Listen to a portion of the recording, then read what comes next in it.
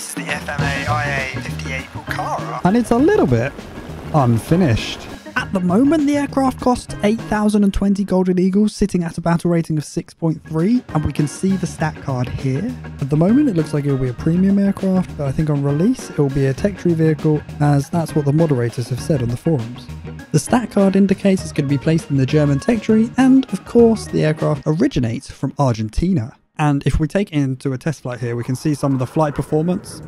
Now, you aren't really supposed to be able to play the plane just yet, but we've talked previously about how you can use the wiki to preview any vehicle in War Thunder in the hangar, and that even includes hidden vehicles like the Xbox and PlayStation exclusive vehicles.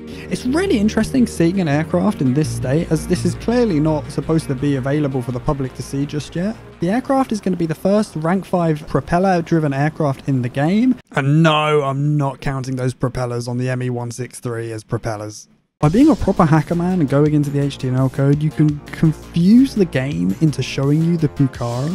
Now, I don't want to tell you the exact details of how you do this, because sometimes I say things in these videos and the Gaijin quietly fixes them in the background. There was a car on 7x13 that was floating for months since the release of the map, and I mentioned it in a video, and it's quietly fixed a few days later. Literally unplayable. I'm genuinely fascinated by what behaviour makes the centre of the fuselage hollow. Is that just a case of the flight model being not present, or is that just because of how the skin hasn't been created just yet? The aircraft comes equipped with two 404 20mm Hispano cannons, as well as four 7.62 Browning machine guns. I mean, it's almost a camouflage. It's not terrible. It's just a little rough around the edges. The aircraft accelerates really, really well. I think at this stage, the only thing it's missing is a camouflage and a cockpit, and the landing gear are correctly animating. I don't know if both pilots will be able to control the plane like the F-82, where one pilot can get knocked out and the other pilot can take over, avoiding being able to be pilot sniped quite so easily. But the default animation here looks like they're both holding a control stick, so I imagine they'd be able to take control of the aircraft. Now, I want to figure out what the rip speed of the aircraft is without having to do much effort. Do you reckon it can go 4,000 kilometers an hour? The answer is no.